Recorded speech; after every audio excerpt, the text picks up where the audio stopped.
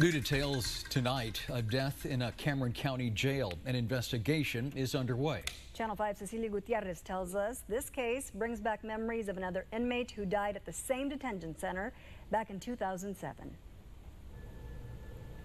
The woman I spoke to is the sister of Ernesto Perez Jr. He died as an inmate at the Carizales Rucker Detention Center in 2008.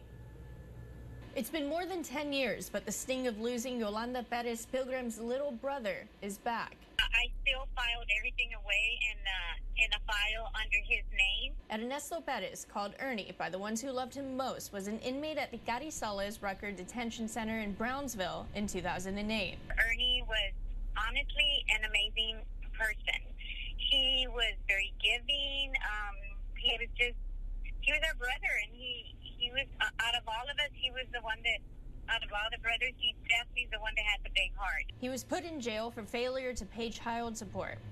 Ernie would never make it home. It was horrific. My brother was getting ready to get out.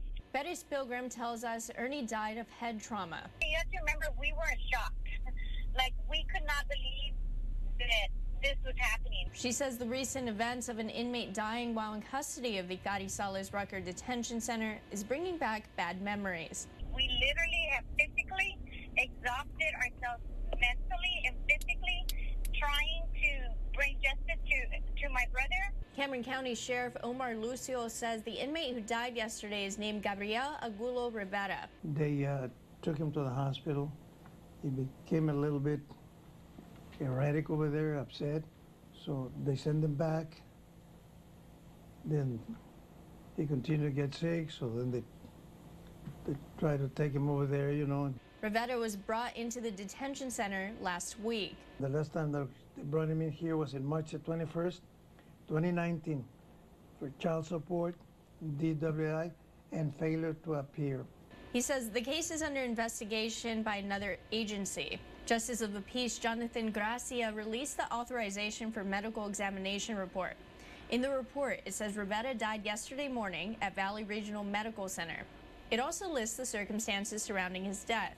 Under that section, it says Mr. Rivera appeared to have suffered several head traumas, which led to cardiac arrest. I don't know the cause, and we won't know it probably for another few days or weeks. Lucio says because there is an incident in the detention center, the case has to go to a separate entity. Under the state laws and the Texas Commission on Jail Standards, when anything happens, something like that in the jail, we have to call an outside agency. But we normally call the Texas Rangers. An autopsy of Rivera's body was ordered.